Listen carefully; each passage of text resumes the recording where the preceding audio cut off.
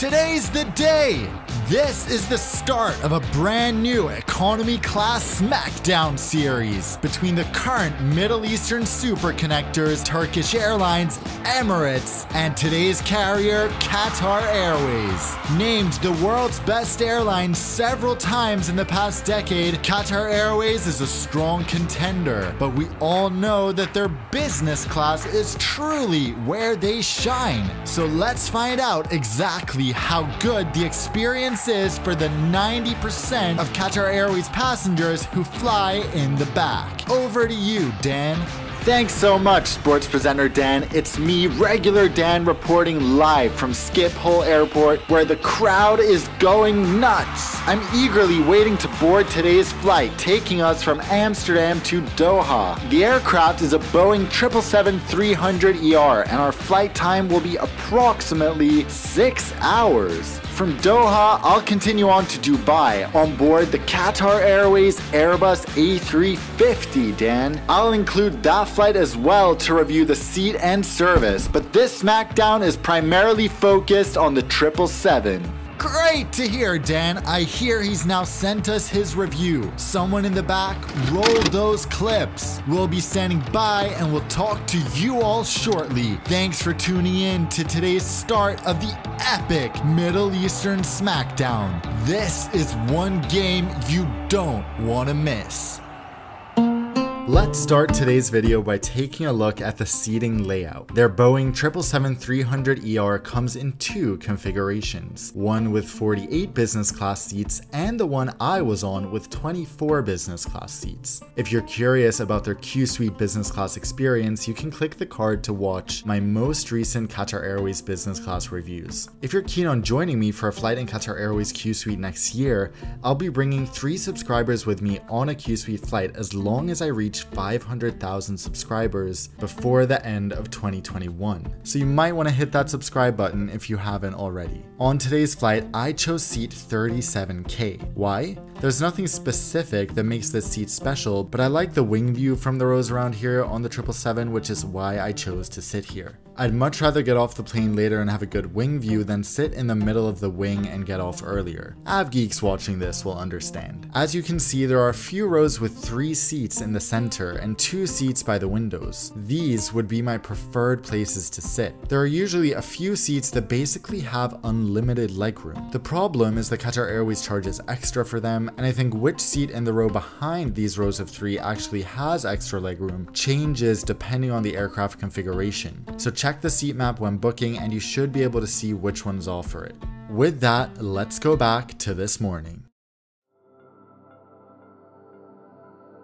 My day started out in a land far, far away, Slovenia to be exact. Most people in Scandinavia don't have Slovenia on their radars for whatever reason, but boy, I loved it. After a few stunning days exploring the country, I flew out on Transavia. It was my first time flying this leisure carrier, which is owned by Air France KLM, and I can't say I enjoyed it. They charge KLM prices, but deliver a Ryanair experience with a touch of Shrek-colored seats. Soon enough, I made it to Amsterdam, an airport I'm increasingly coming to appreciate in terms of European hubs. Given its size, I'd say it's preferable to almost all the continental European alternatives. That's part of the reason I chose to fly Qatar Airways from Amsterdam specifically, but they also had an excellent price of $350 one way to Dubai in economy class. So I'm just about to hop on board, but first, today's video is sponsored by BetterHelp.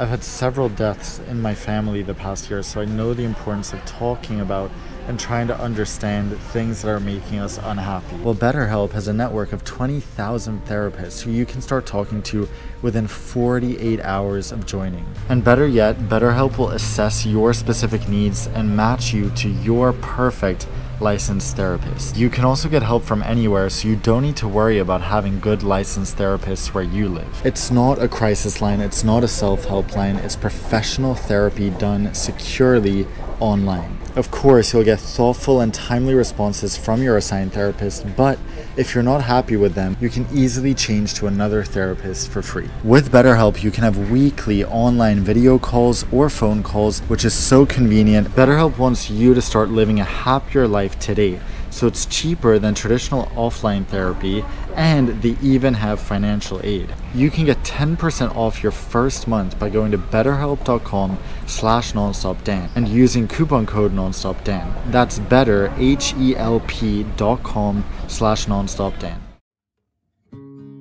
Upon boarding, I was greeted by a flight attendant who directed me to my seat, and there I was, turning left, entering my queue suite, in my dreams. Today, I took a sharp turn right and did the walk of shame that's unavoidable in economy class when you're one of the last people to board. There was one benefit and one drawback of this specific flight, and the benefit was that it was quite empty, meaning I had an entire row to myself, which in turn makes it 1,000 times less awkward for me to record. The drawback was that I didn't get to review the quality of the experience when the crew is pushed to the max, but to be fair, I've done my best to get as fair a comparison as possible, and the load factor is just one area I can't control. Anyway, arriving at my seat, there was a plasticky pillow and wrapped blanket waiting for me. The pillow material was an interesting choice, but I came to appreciate how fluffy it was, at least. To examine the seats a little closer, I must say I was slightly underwhelmed. All three of these airlines I'm comparing in this series have inferior seats on their 777s, and offer noticeably better seats on board other aircraft types. The 777 is the backbone of all their long and ultra long haul fleets, so these seats should theoretically be the best, but they're not, so that's kind of frustrating. On Qatar Airways, the seat hasn't been updated since I reviewed it last in 2017, and the age is really starting to show. The entertainment screen is poor quality and pretty unresponsive to touch. The remote is useful, but also old-fashioned, and so is the Ethernet port for that matter. At least the seats have built-in charging, both in the form of USB on the seat back and AC power under the seat with 2 ports per 3 seats. Just like last time, I like the tray table design, which is becoming more common since it maximizes space. The seat back pocket is also great, allowing you to be a little more organized with where you lose your items, as opposed to having one big pocket where things just disappear into the abyss. The biggest essential for me on a long haul flight is an adjustable headrest. This is the sole component that can make or break sleep on a flight for me. Thankfully, Qatar Airways has an ultra adjustable headrest that has strong support, so you can push and turn all you like while still being supported. Other than that, the legroom was decent, not really impressive, but also not bad by any means. I'm 187 centimeters or 6'2", so I'm sure most people will be even more comfortable than I was.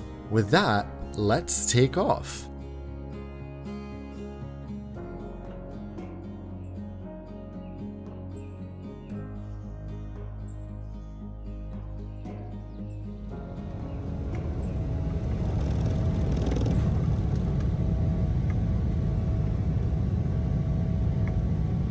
Give me mango juice and I'm happy. Sadly, there's no lemon mint in economy, which would be a nice addition to the menu. The beverage service began 30 minutes after takeoff. There were plenty of drinks to choose from, and I giggled to myself hearing almost every other passenger ask for champagne. I guess positioning yourself as such a premium carrier sets everyone's expectations of the drinks pretty high. I go for the juice, and Qatar Airways has a great selection of those. The drinks were accompanied by a friend, these crackers. While being served my juice, I of course observed the service. And it's the little things like being called sir or madam in economy that set these high quality airlines apart.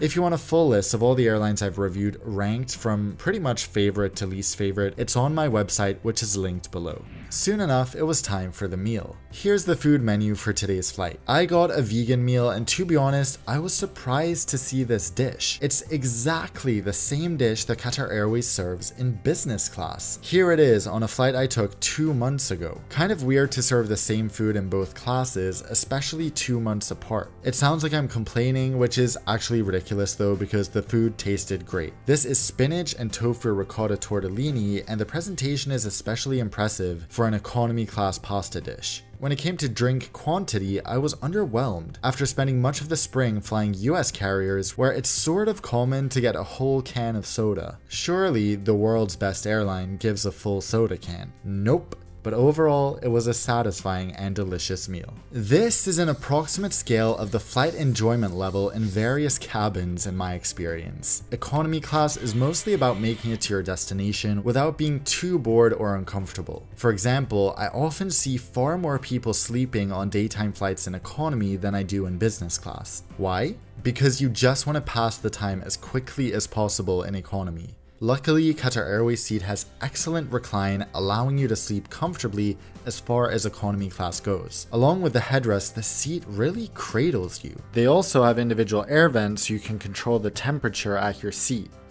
Alternatively to sleeping, you can watch movies on Oryx One, which is among the best entertainment systems in the world. If you see past the quality of the screen, the entertainment selection really is good. The headphones aren't quite as impressive, but they didn't hurt my ears, which is the most important criteria. When it's time to work, Qatar Airways has you covered in the Wi-Fi department. All members of their free frequent flyer program, say that 10 times fast, receive 1 hour of free use, with a full flight pass available for only $10, which is remarkably cheap. Even better, if you pre-purchase, you can save an additional 20%. I paid just €6 for my full flight Wi-Fi pass and of course used NordVPN to protect myself while browsing. Speeds are not as fast as you'd expect with the name Super Wi-Fi, but they're more than adequate for loading pretty much everything apart from videos. I spent the rest of the flight working and snacking on various things the crew brought around. They repeatedly came through the cabin with snacks, drinks, etc. I hate to be nitpicky, but I am amused by my own double standards sometimes. On a 6-hour overnight red-eye from the US to Europe, it's standard practice to serve dinner and breakfast. For some reason, even though this flight is also 6 hours, only one meal is served. It's ultimately not a big deal, but then again, you'd think that if any airline were to serve 2 meals on a 6-hour flight, it would be the world's best. Throughout the flight, another area where I noticed the true quality of the service on Qatar was in the bathroom. Every time I entered the lavatory, there was a clean toilet seat cover pre-placed on the toilet. Not only that, but the toilet paper was folded, seemingly after every time someone went in. Compare that to my flight on Iberia in March, where the sole lavatory in business class was filthy and flooded, to which the crew basically said, "Tough shit, hold it until we land." Ooh. At 11:15 p.m. Doha time, we caught a glimpse of the Pearl and landed smoothly a few minutes later. Unfortunately, we arrived at a bus gate, which isn't my idea of a fun time during summer in the Gulf. Even though it was midnight, my weather app said it felt like 49 degrees Celsius. Once in the terminal, I cleared transfer security and headed straight to my gate, after saying hi to our big furry friend, of course. And guess what? The airport was so busy. International travel is recovering, and I couldn't be happier. Soon enough, I was at gate B8, where my A350-1000 was waiting to take me to Dubai. This was such a shocking contrast to my last flight. Although the 777 I'd been on was just 8 years old, it was truly night and day comparing it to the A350. This cabin is so stunning and feels so much more spacious and modern. It's like a completely different airline. The seat has many of the same features, just moved around and modernized. The screen here is as responsive as an iPhone, and there are exterior cameras in full HD. After a slight delay, we took off to Dubai. On this 45-minute flight, Qatar Airways manages to serve a little meal, and you can even pre-order a vegan meal. When I saw they were serving meze, you won't believe how excited I was. It was served with a choice of water or orange juice, since they wouldn't have time to serve everyone if they had to pour drinks as well. Before I knew it, we were already approaching Dubai, where we landed at 3:15 a.m. local time. Again, I can't emphasize enough how much nicer this flight was than the 777. The prior flight felt so dreary and dark, while this one, despite being in the middle of the night, felt bright and energizing. So, to conclude, Qatar Airways economy class is nice, but not mind-blowing. The service is friendly, and the additional small touches like saying sir, changing the phrase what can I get you to what can I offer you make a big difference. The food is good, the entertainment and Wi-Fi is good, the recline is good. Everything is more than satisfactory, but few things apart from the entertainment selection itself are fantastic. With that, back to the studio and back to you, sports presenter Dan. Whoa, what a game! I, for one, am extremely excited to compare what Dan just showed us to what Emirates and Turkish Airlines can do on their 777s and see if any of them stand a chance. This is truly one for the history books, folks, and the game continues in merely 1 week. We'll see you back here then as Emirates hits the stage to show just how good they can do as this epic Middle Eastern smackdown continues.